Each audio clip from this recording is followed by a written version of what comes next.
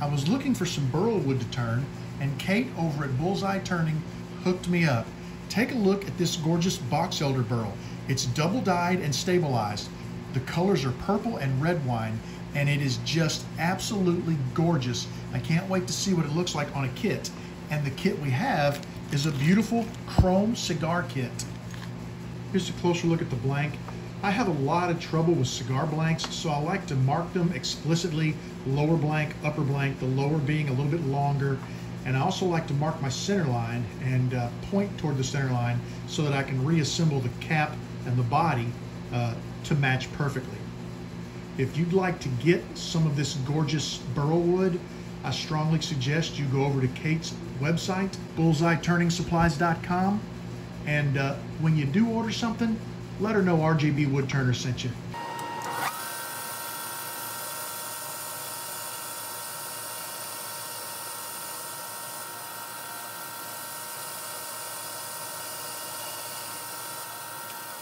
I found and marked the center of both of my blanks, and notice where I marked the end of the blank where the arrow points. Here's the lower blank, there's the arrow, and there's my mark.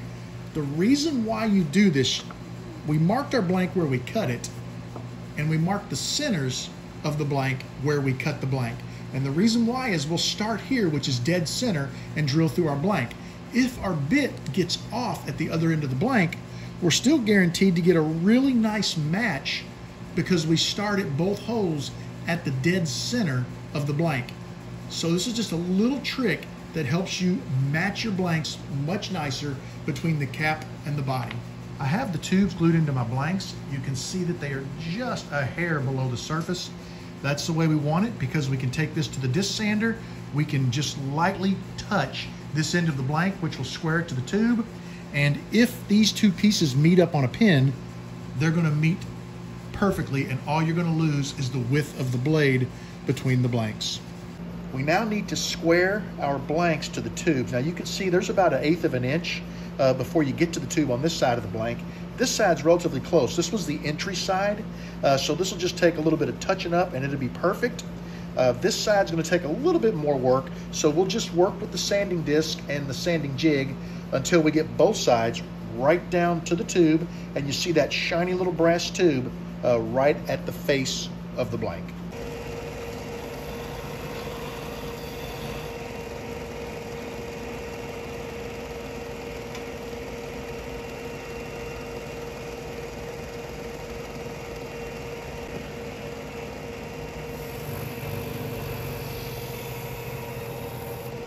The blank is chucked up and ready to turn. I've got the lathe set at about 2,800 RPMs. I'm going to be using big bend bushings as opposed to cigar bushings. And the reason why my cigar bushings are turn between center only, and my big bend bushings allow me to turn between center or on mandrel. And I want to use a mandrel in this case because I want to turn and finish both blanks at the same time.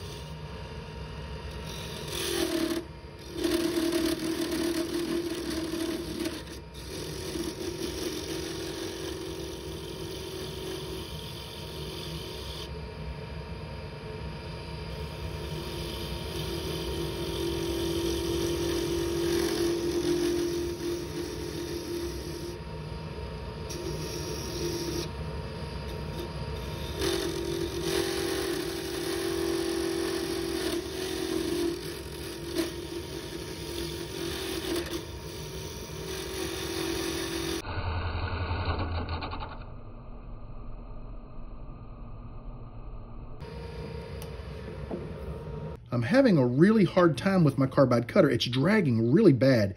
I stopped once and rotated it, but I can see some chips there, so I'm wondering if this cutter has been rotated multiple times and it's shot. I think I'm gonna have to replace it with a new one, but what I'm gonna do, I ended up tearing out a little section at the end of the blank.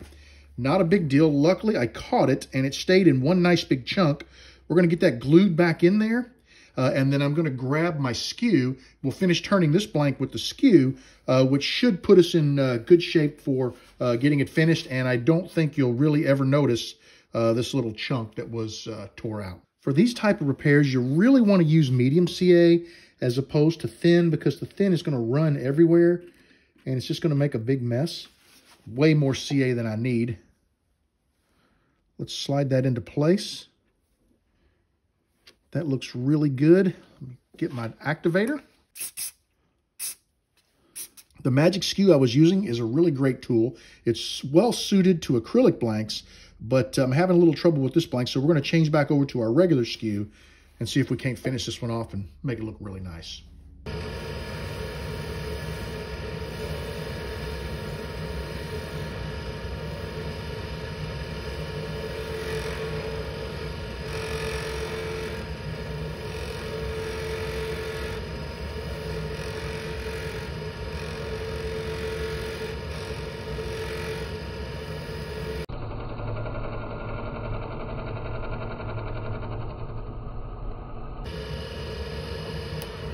Even with the activator, I evidently didn't give that CA enough time to fully cure. It is 20 degrees in the shop today, so that could have something to do with it. I don't know. I'm going to glue it on a second time, and we'll see what we can do. We're starting to get to the point where it's going to be tough to recover from. Let me get her lined up properly. There we go. Get a hold of that with this dental tool. There we are.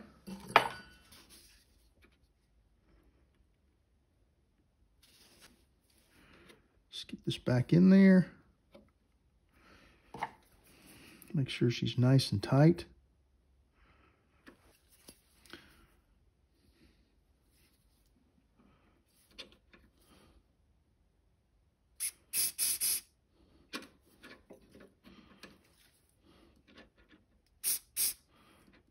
Lots of activator on that one, way more than I need it.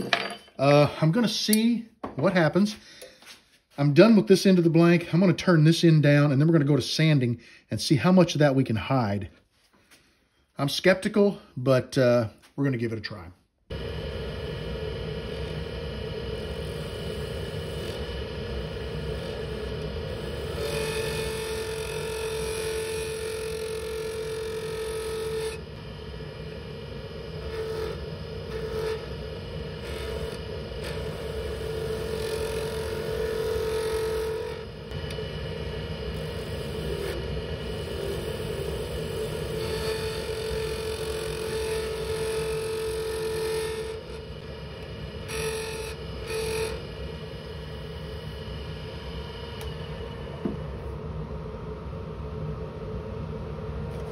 I was getting a lot of chatter down here. Take a look at the waves I put in this blank. That probably contributed to what I did here. I don't know if maybe my mandrel's a little bent. I probably, looking back, of course, hindsight being 2020, should have gone ahead and turned with my between center mandrels. But I went ahead, since it's looking rough like this, I left it a little proud of the bushings on both ends, and we'll take care of that during sanding. I prefer to do it with my tool and get a nice smooth finish, but in a situation like this, you know, we got to drop back and punt. I've got the speed turned down somewhere in the neighborhood of 840, 850 RPMs, and we are ready to begin sanding.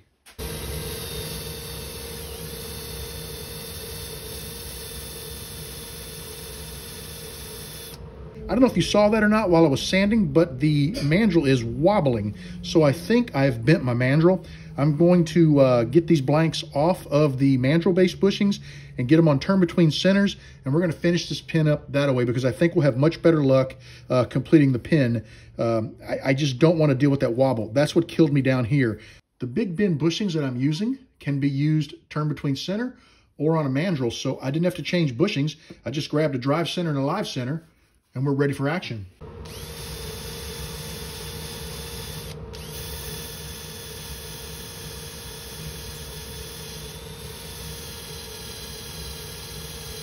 That bent mandrel was definitely causing some issues. I can tell a massive difference when I got on the turn between center bushings. So it looks like I'm in the market for a new mandrel. But yeah, this is going to be beautiful. What a deep purple.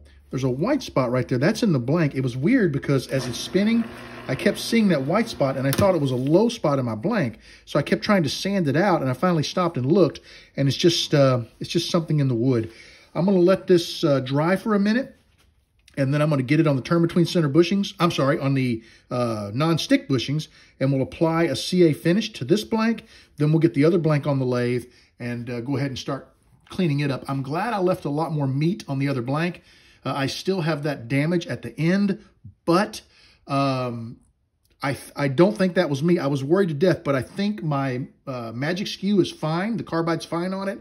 I think the whole issue was I had a wobble in the blank that I did not notice. Let me show you that blank. Here's a close-up of the blank. Take a look at this. You should never see this. And that is a direct result of a bent mandrel. So we'll get that taken care of, but look how much room I have at the end. And even at this end, I have quite a bit of room, so I think I can sand a lot of this away.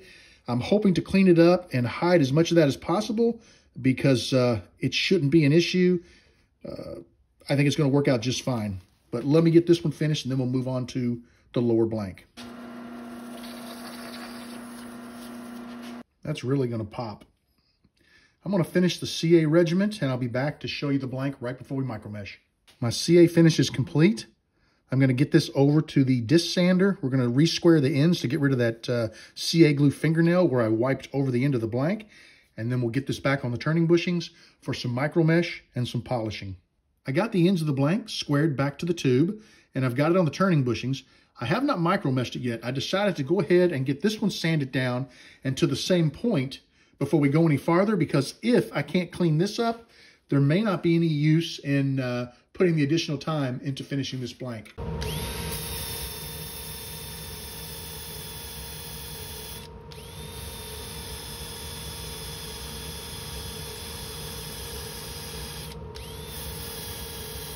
I've only sanded with 120, and there was quite a bit of material left on this end of the blank. It looks like it's sanded down pretty far. I mean, I can still see the CA because it's obviously between the two pieces, but I'm going to clean this off with a little denatured alcohol, and we're going to see what it looks like. And it looks like there are no grooves or gaps. I think we're going to be able to finish this just fine, and I don't think you'll ever see that blemish. I mean, it just disappeared. Obviously, when I put a CA finish over it, it will disappear completely, so we're going to go ahead and continue sanding on this blank, and I'll come back and show it to you once the sanding is complete, right before I put a CA finish on it. Took a look at this blank under a magnifying glass, and I can see no difference in the surface. It looks really good. I'm hoping that CA will go ahead and cover CA, and that blemish will totally disappear. We're going to let this denatured alcohol flash dry off the blank, and we'll be back in a second to apply our first coat. All right, let's have a before and after. You can see down here, there's a little line there. That's CA glue, where I glued the piece in. I'm going to go ahead now and give it the first coat of thin CA. I'm going to shut this lathe off, and look at that. You cannot see the difference because the CA basically blends with the CA, and it totally disappears. Well, okay, right there. Yep, I can see a little bit of brass tube. That's a bummer. I'm going to go ahead and finish this one up, this blank, but I don't know that I'm going to press this into a kit because honestly, that's not something that I would consider selling or giving away. As a matter of fact, I think I'm just going to go ahead and stop on this blank. Sometimes you just have to cut your losses. I hate it because I thought for sure I had this fixed, but I think that's going to be it for this blank. I think I'm going to put this one away and start on another one. Well, you win some and you lose some, and I think that's probably going to be the title of this video. I think the problem, there was no issue with the blank whatsoever. This is a fantastic blank, and I would turn one of these again in a heartbeat. And as a matter of fact, I have another one over there on my bench that is orange that I'll start working on. The issue with this one was instead of turning between centers from the get-go, I tried to turn on a mandrel, and you could see the wobble at a certain part of the video. My mandrel is evidently got a little bit of a bend in it. So we're going to get rid of that mandrel. I'm going to buy a new one because I sometimes like to turn on mandrels, especially if I'm turning, a double barrel pin. Sometimes it's easier to turn both together, finish together. It's a lot quicker.